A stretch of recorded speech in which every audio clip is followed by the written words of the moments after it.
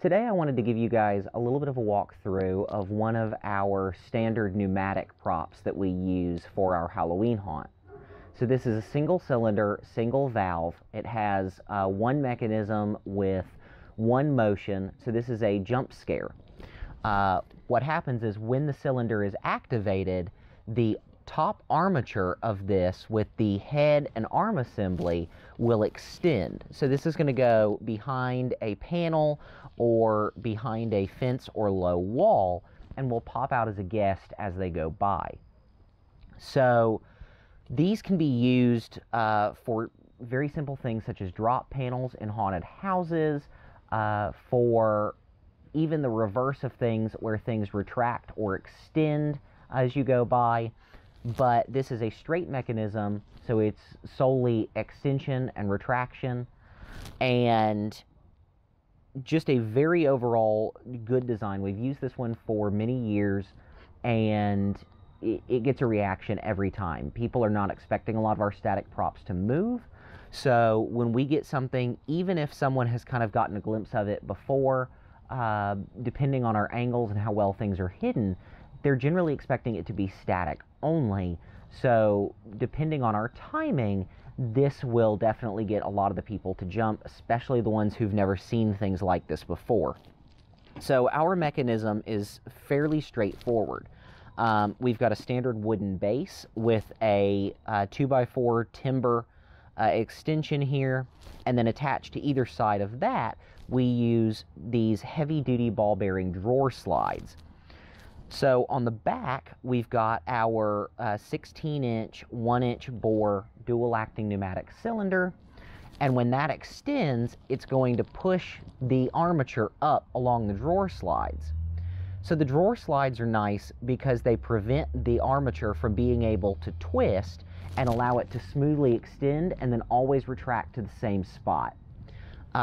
They also take any strain off of the side of the rod for the cylinder so that you're not putting undue wear on the seals of it.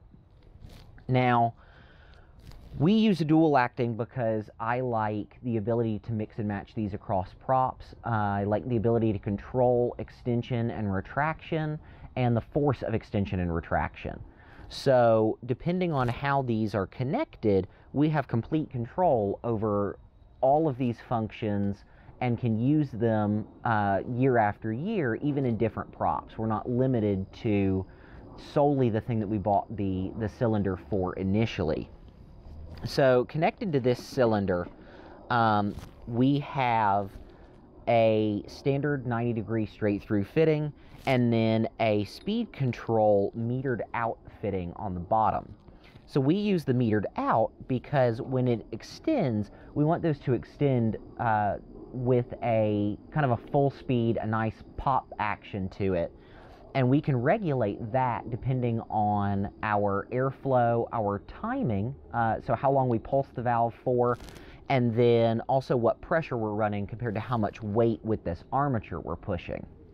Now, when we retract, and this is going to come down, the metered out is going to regulate how much air volume is coming out of this and returning back to the vent, and this is going to allow us to adjust the speed of how softly it retracts down. So this is going to prevent a jarring motion. It extends the life of the cylinder and of the prop, so our fast movement is only on the way up.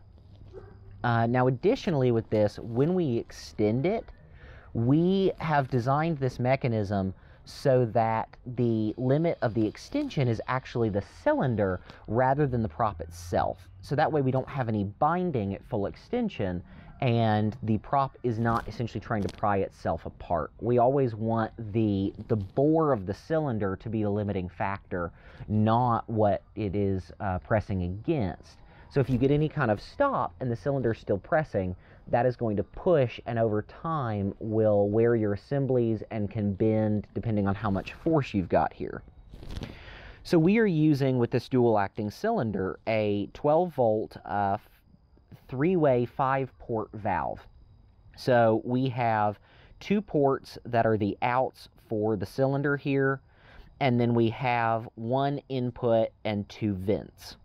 Now, on these vents, we have a brass-centered filter, so this prevents any dirt from getting in the cylinder or into the valve, and also adds a little bit of a muffling action. So some pneumatic shops, these are called mufflers, but you're usually going to see them called a brass-centered filter. And their primary design is solely to keep debris out and oil and things like that from the cylinder in the valve assembly and not just spray it out every time it activates. We, again, like using the 5-port 3-way valves solely because these will work with any cylinder we essentially choose to use. They're a touch more expensive than most of your standard valves, but instead of like a 3-way valve, we have the ability to run a dual acting cylinder or to put a plug into one of these and a plug into one of the vents and solely have this as a single acting cylinder control or anything like that. So we come from there and we're going to a regulator. So we run a regulator on each of our props, and this allows us to run our airlines. Since we're running kind of long distances, we run our airlines at a higher pressure, but we also have a regulator back on our air compressor. So this is redundant, but also allows us to control more of the force of the cylinder with this. So if something should happen to the primary regulator, this one is only going to allow the prop to see whatever this pressure is set for. But at the same time, with both regulators working, we can reduce the pressure down even farther to get just the perfect amount of speed and the perfect amount of force to lift the weight of whatever armature we have on here. On the front here, we can see that from the regulator, the first thing when the airline comes in is it's going to go through these push connect fittings and it's going to go into a filter dryer. So we run a filter dryer before all of our props, just like our regulators. And this is because our air compressor is actually indoors to keep our noise down, to be closer to power, and just in general for the health of the air compressor. They're large and heavy. We don't want to move it. And they can be a bit obnoxious, honestly.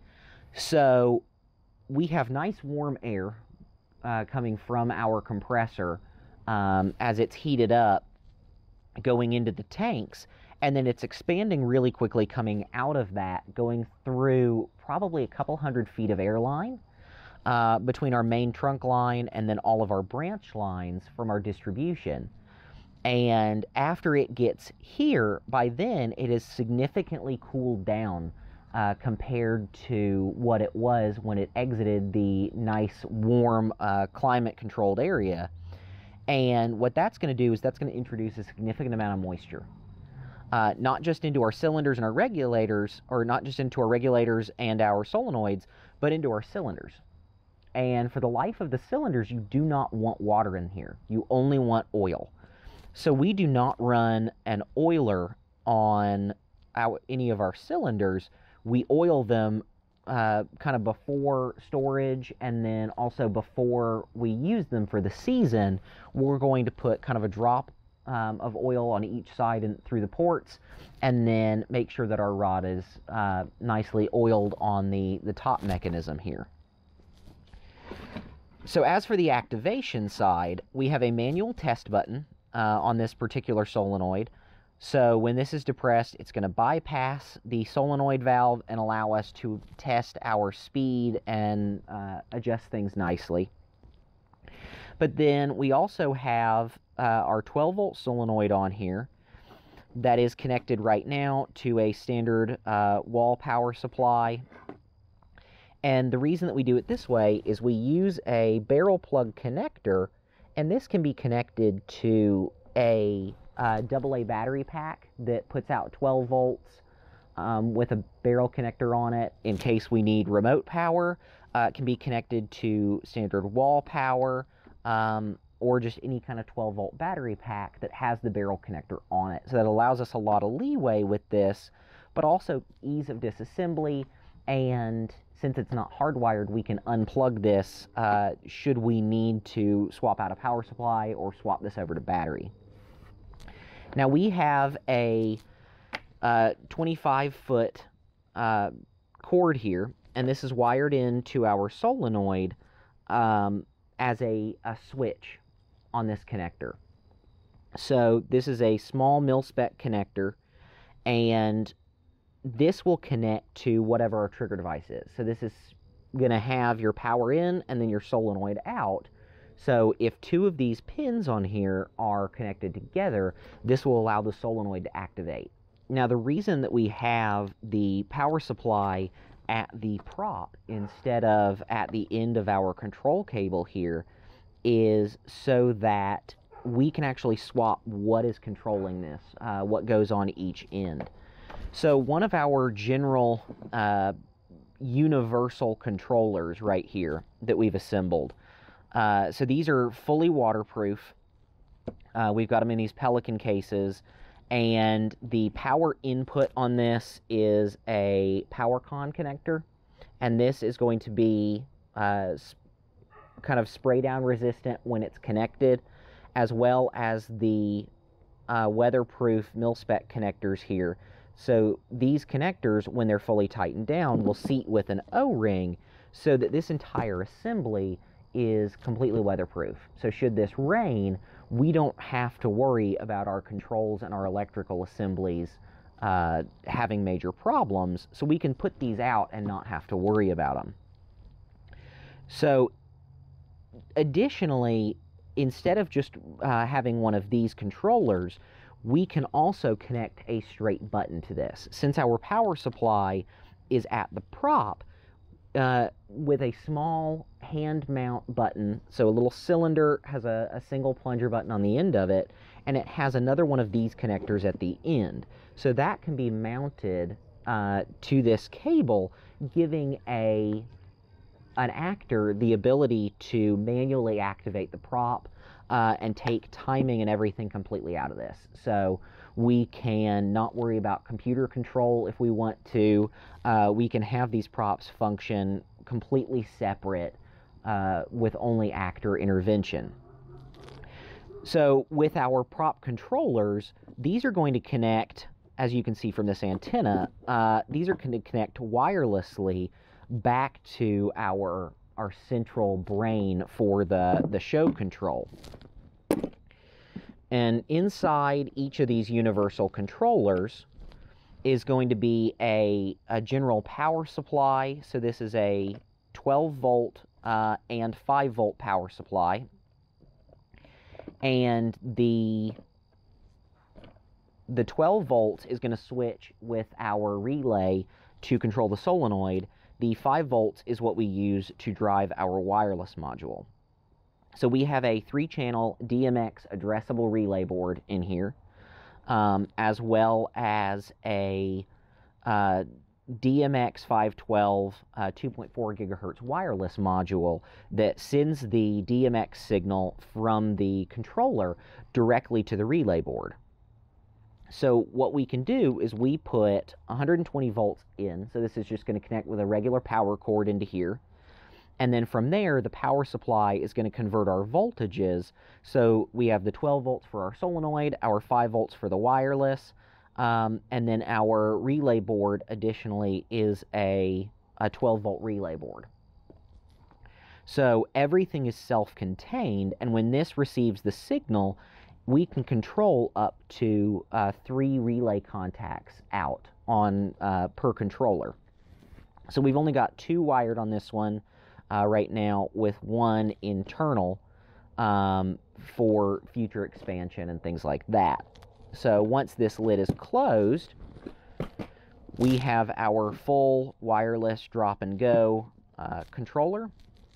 We connect to one of the relays on the box, just like that. Power cord's going to connect in here, and then each of these is going to have an address of 3 channels. So like DMX channels 1, 2, 3, and then the next box would have 4, 5, 6, 7, 8, 9, and so on. So each of these is going to take up 3 channels regardless. We can't mix and match. So we can't have channel 1 be in one box and then channel 2 on another board entirely. But given we're actually running multiple universes between all of our lighting and our show control, and so this has never really been a problem. This just makes it super simple for computer control of the props. But then at the same time, should we need to, we can disconnect this, attach the standard plunger, and make the prop entirely manual if we have an actor in the area that would be better suited to activating the prop. You know, let me know if you have any questions, and if you liked this video, like, subscribe, and, you know, let me know what you want to see. We have a whole lot of props, a whole lot of automation. We're going to be doing a video on our haunt sound and the sound around our property soon. So let me know what you guys liked, what you don't like, and, you know, stay tuned.